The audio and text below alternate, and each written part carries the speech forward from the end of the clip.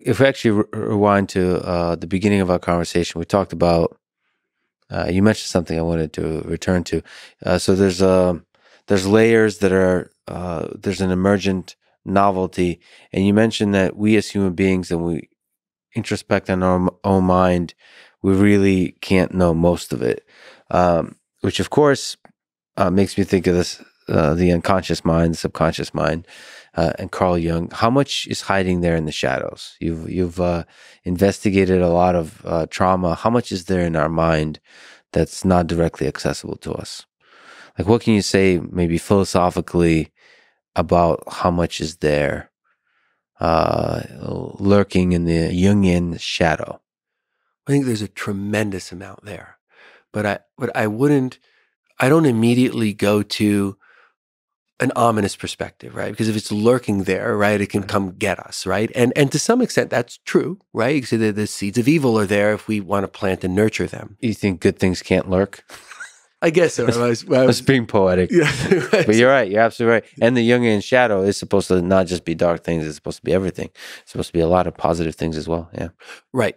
Which I think brings us to self-knowledge, to truth, where I think the opposite of envy, narcissism, sociopathy, I do think is all rooted in truth. It's both the truth of the good things about us, or the ways we're not blameworthy for the things we're blaming ourselves for, etc. But the self-knowledge and the truth and getting away from the reflex of anger, frustration, envy, shame. What I think happens then is all of that underneath the surface. If we look at, like, the consciousness is the top of the iceberg, outside the top. Say, well, outside the water. So is what's underneath, like, shifting, and it can pull the top under, right? Or is it supporting the top? And it really, I believe, is honesty, truth, self-knowledge, humility, gratitude, all this simple stuff. Good mental health is always consistent with simplicity. Like, humility, gratitude are easy things to say. Like, we know what that is, right? We understand what that is. Soothing envy by having immense power and subjugating others is getting very, very complicated, right? What that is and how that plays out. So if we are in touch with ourselves, if we're honest with ourselves, if we own what's ours, and we don't try and own what's not ours, right? What happens then is something isn't waiting inside of us to sort of jump us with some new fact of self or challenge of self, right? Then I think what happens are phenomena like intrinsic learning, like the way that so much happens inside of us automatically, right? How people who have high levels of expertise know the answer to complex questions more rapidly, right? It doesn't take them longer to think through it, but they have more knowledge to think through. It's that more happens rapidly and unconsciously, so they know the more complex answer more quickly and readily, right? And we can build that in ourselves, not just in terms of factual knowledge, but in terms of how we respond to things, right? If I make a mistake, do I respond with reflexive shame, right? If I see someone has something I'd like, how do I respond?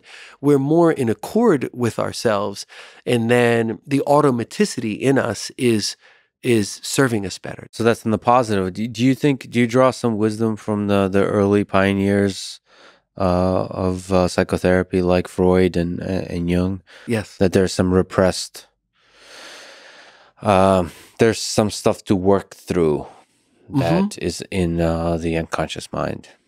Yes, I think there's always, like 100% of the time, if you have a living human, you have things to work through in the unconscious mind, right? There's too much that goes on around us that we might find unacceptable and suppress, right? There can be smaller but important examples, right? Someone who feels that they're not a good enough parent, and they drop the child's plate, right? And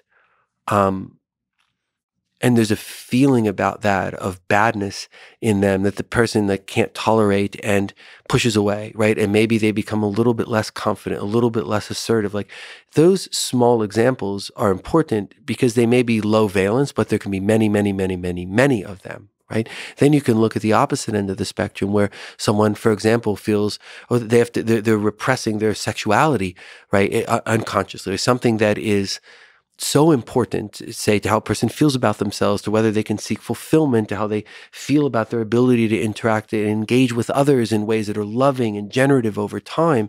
So from smaller things that accumulate often at a rapid pace to really big things, we are pushing things into the unconscious because they're not acceptable, and we need to explore, like, well, why is that not accept? Maybe there's an unacceptable urge because it's really not acceptable to me, right? Like a violent urge.